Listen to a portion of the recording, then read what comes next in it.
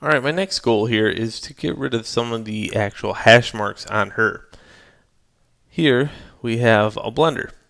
And this is the same blender that's over here. It's just the fact that I mounted it with one of the brushes that I created earlier, the Pockmark one. And this was in the first or third video that I actually made that brush.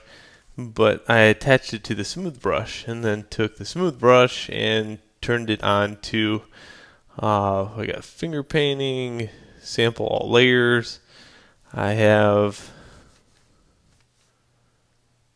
here's my brush menu. That's what I was looking for. Scattering on and some shape dynamics.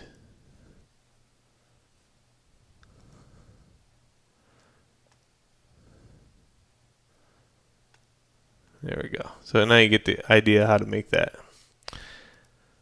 So by having all this available, what I can do is zoom, take this area, and basically it will take the contrast out. So the bad thing about this is it kills resolution.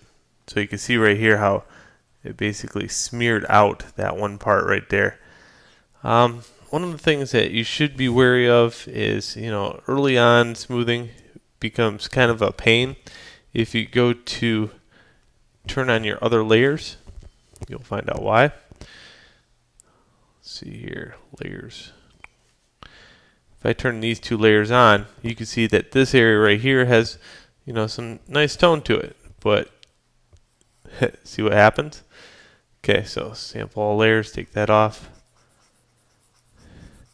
And you can see it's just blurring my sketch to death. Okay? So I don't want that just yet. And if I did, I certainly wouldn't want it strength as it is. Another option is my soft blender, which is just about the same as this blender. But this blender doesn't take away resolution, it puts resolution in.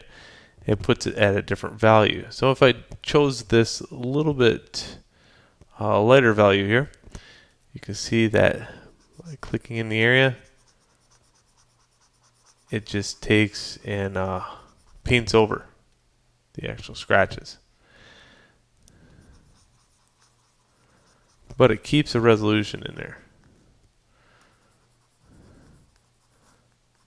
And you can kind of see what I'm going to do is just dodge around a little bit on this. So there's another option to get rid of harsh changes. Another thing, because there's so many different ways to actually do this, is if I took my gummy one, and the gummy eraser is just the exposure on dodge turned way down.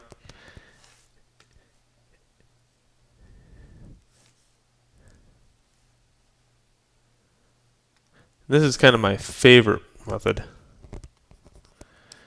because it just tones down the actual pencil lead a little bit. See, now it's just not so obvious. The one thing that you'll notice in digital work is another thing is the highest the contrast value, the better it is as a thumbnail. The problem is most of these contrast ratios in here, like this for example, see this dark piece? I want to knock that down because your eye goes to them first.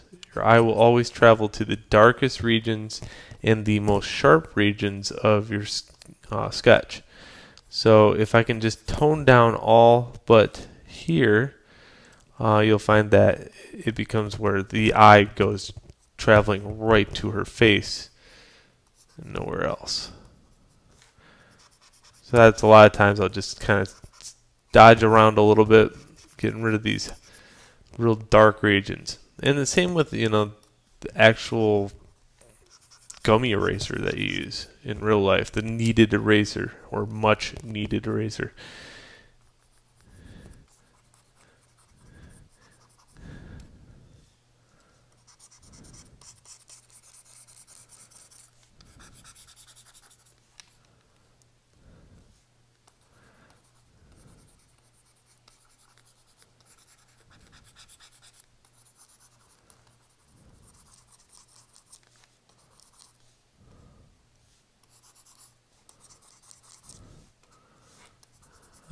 so there we go. Lots better. And again, always blur your vision. Always blur your vision. Zoom out, kind of see what you're seeing first. Now I'm starting to see the eye first before anything else. And I'm also seeing this back eye, which I'm going to kind of tone this down. Tone it down just a little bit. The eye will need to be repaired anyway. Yeah, that's much better.